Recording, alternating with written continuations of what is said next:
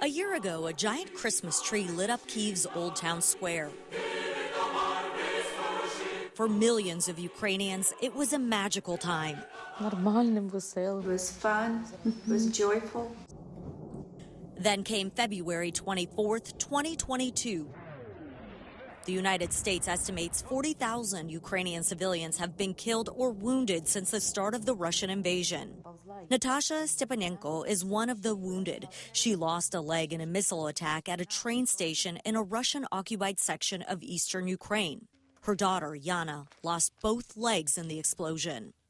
Она просто лежала на бабитане, но бабитане я поняла, что она мертвая. Yana was laying on top of the grandmother. Grandmother was dead, and Yana was trying to crawl away from her.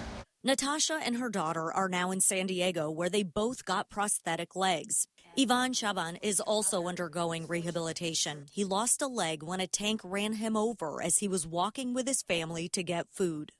Я відчув, як я підлетів. And went dark, and then I fell on the ground. Earlier this month, Heidi Kuhn met with several Ukrainian amputees in San Diego to look for ways to help. Kuhn runs Roots of Peace, a humanitarian group that removes mines from war-torn regions and converts the land to agricultural fields.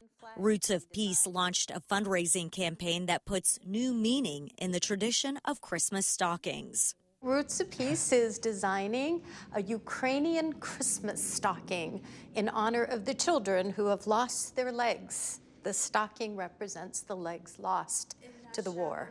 The idea is to design stockings with the colors of the Ukrainian flag and then fill them with items all Ukrainians need for the cold winter. Things like blankets, gloves, and thermal socks. Energy bars are also needed. It would be a beautiful reminder to any family to think of Ukraine and to help Ukraine, to think of these children. The war has already changed Christmas in Ukraine, where residents celebrate two Christmases, the Catholic Christmas on December 25th and the Orthodox Christmas on January 7th. But this year, the Orthodox Church of Ukraine will celebrate Christmas on December 25th to distance itself from the Russian Orthodox Church. Yana has a special message to Ukrainian children to be brave and to have a Merry Christmas. З Різдвом Христовим.